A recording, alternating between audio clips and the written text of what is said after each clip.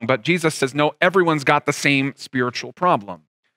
The religious people and the irreligious people have the same spiritual problem. And so I think we can extrapolate this idea a little bit to say that really Christians and non-Christians today still have the same problem. What is that problem? I would say that problem is that we are all possessed by something. Now I realize when you start talking about demons and demonic possession and those sorts of things, people get a little bit skeptical. Maybe you're watching this and you're thinking to yourself, I don't believe that demons really even exist. Or maybe you believe that they exist, but you don't really think they're active in your everyday life.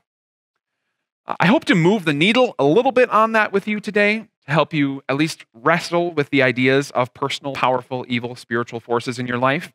But even if you would not move on that idea at all, if you would just stick with what you believe right now, I think you actually can still agree with this idea that we are all possessed by something. See, every one of us, religious or irreligious, has something behind our reason for existing. Like the reason we wake up in the morning, the reason we go to work, the reason we take care of our kids, the reason we don't go out and commit crimes or whatever it is all compelled by a big principle that's behind our life.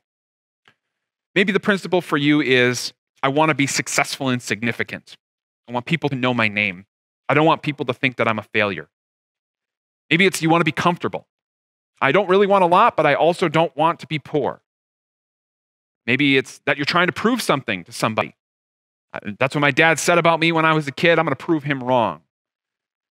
Maybe it's just that you don't want to get in trouble, constantly just trying to avoid getting in any sort of trouble. Every one of us has a principle, something that's driving why we wake up in the morning and do life the way that we do it.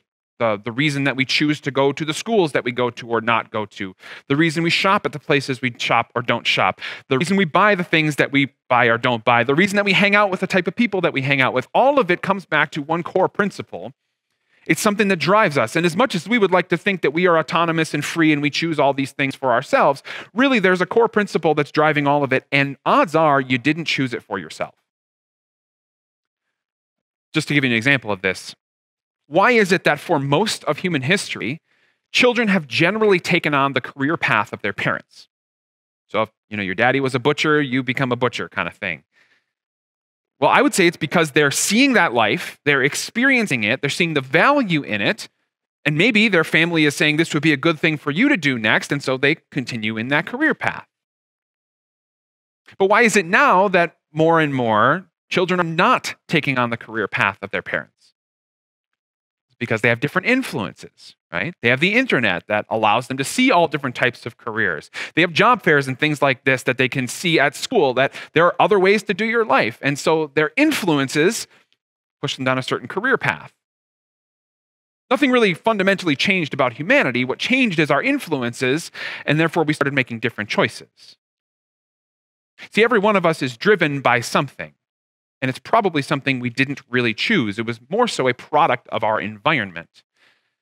And so whether you believe that demons are real or not, I think you can agree with this idea that we are all possessed by something. And Jesus' main point in this text is that that something ought to be him.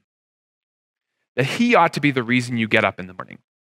That he ought to be the reason you go to work. That he ought to be the reason you pick the friends that you pick. That he ought to be the reason that you are generous or not generous to certain people in certain situations, etc.